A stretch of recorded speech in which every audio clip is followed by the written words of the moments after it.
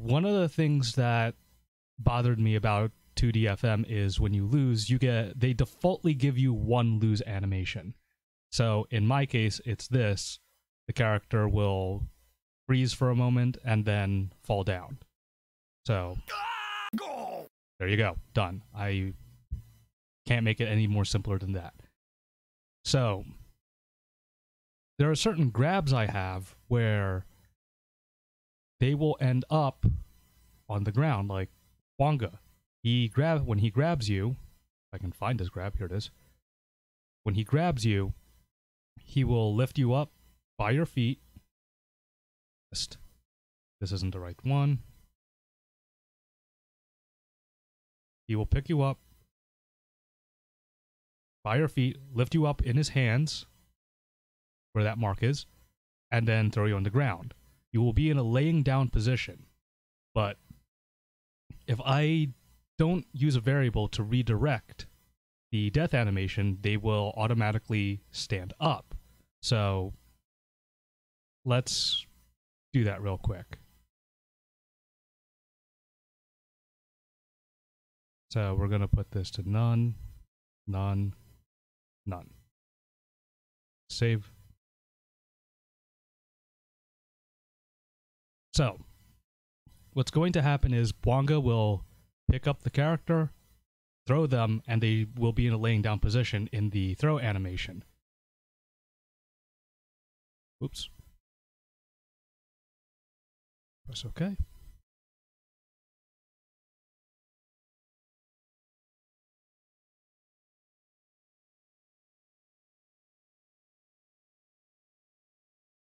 All right.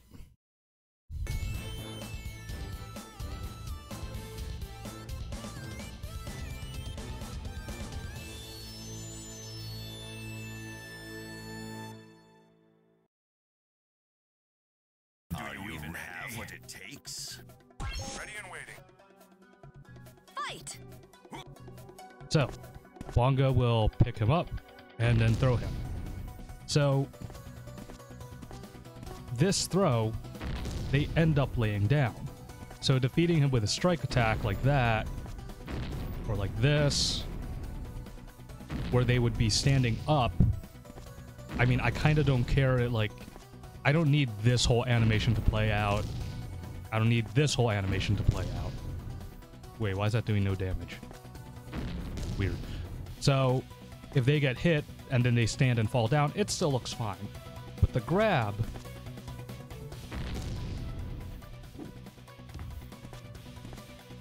that looks stupid. So, what we do is we take a variable on the loss animation and put it right here in the front. So the second they lose, this will happen. Now, as a contingency plan, I put replace 0 to make sure it stays at 0. That way, when a new round starts, character variables are supposed to reset to 0, but this is a just in case. So after that, I have 3. We have a down loss, an upside down, and one for a certain character. This is a standing loss that I made it just for glitches.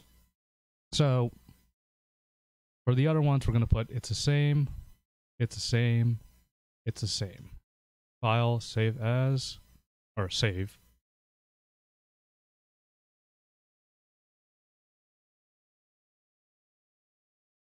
Test play. All right. And now that I've demonstrated everything, I'm just going to hopefully just kill Bwanga.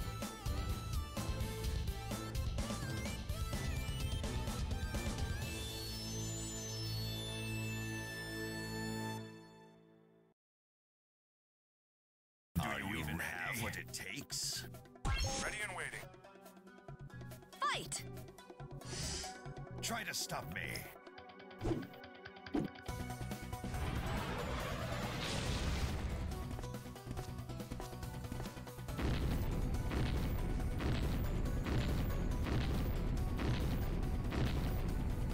Okay. So now, when Bwanga gets grabbed, he will be in a laying down position when he dies. KO! That looks a lot better than him randomly standing up and then laying down. Because he was in a he's supposed to be in a laying down position when he loses anyway. Do you even have what? So, in order to do that, there's two parts. First was the loss one, like I said. The second one is in the grab. So if the grab is initiated, here's the end of the animation if it whiffs. If it initiated, we have this. This is the activation. Here's the variable right here. System variable. So if that system variable is a certain number, it will go to a certain down animation. So in Bonga's case, his is system variable 1 because they are laying down. So why don't we make one?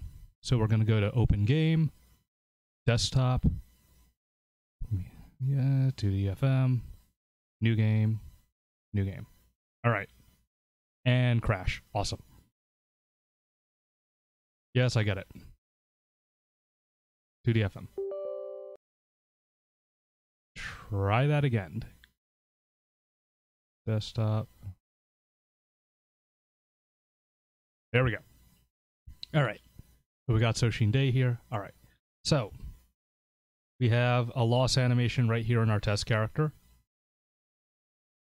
which I didn't loop it. That's interesting. So let's just loop the last part. Wrong place. Okay. So now we want him to... Let's have him, if he is hit with a certain attack, he will turn this way, backwards. So what we're going to do is add a new skill. Let's call it... can't see my keyboard. Loss 2. So for simplicity's sake, we're just going to copy and paste. And we're going to flip. And we want this to occur when he is hit with the grab. So, if the grab connects, they will flip to this. They will turn backwards. Let's add a little time on that so we can see the difference. Normal. Okay, maybe that's a little short. Oh, let's do a player stop. Special effect, time stop. Let's go with 1 second. Copy and paste. All right.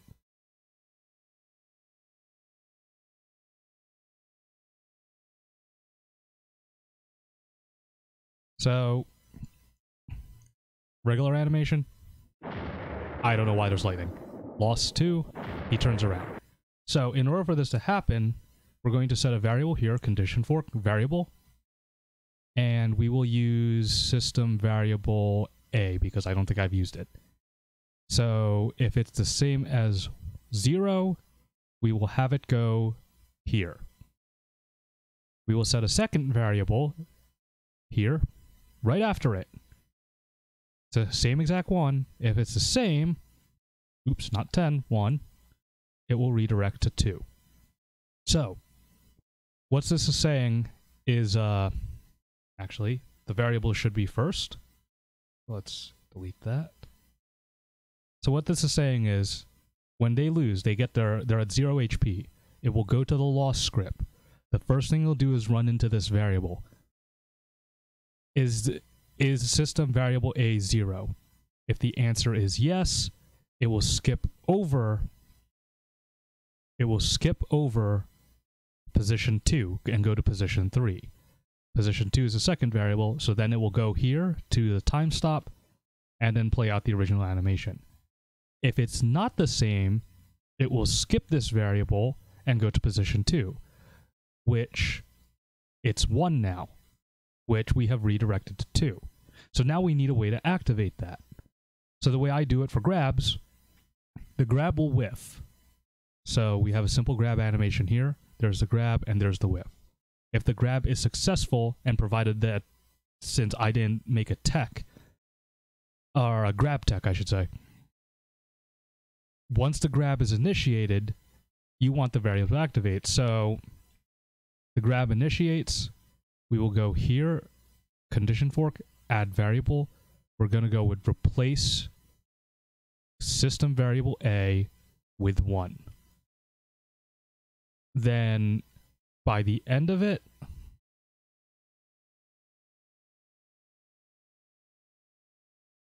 well, I should have made a grab animation to make things correct.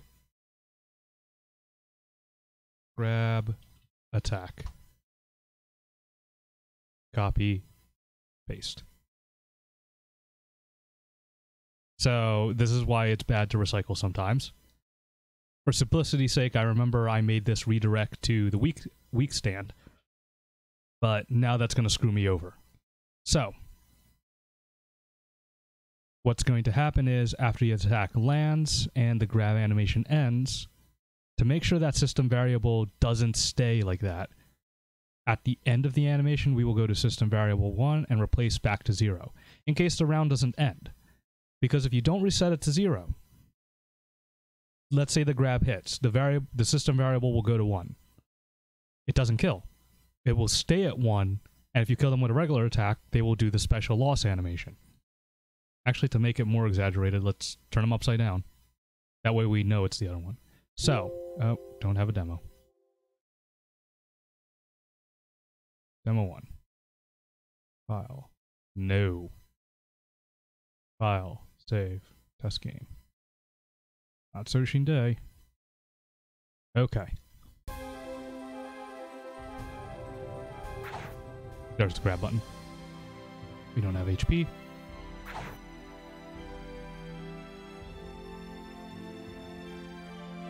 So, his grab, why is that whiffing? I actually don't know why. Give me a second. Grab.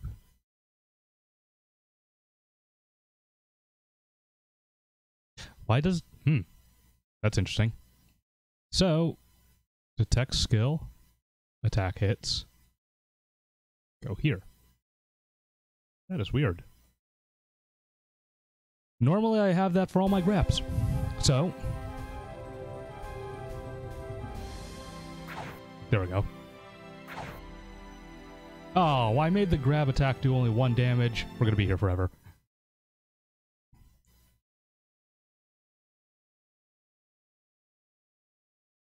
Alright. The most OP grab in the world.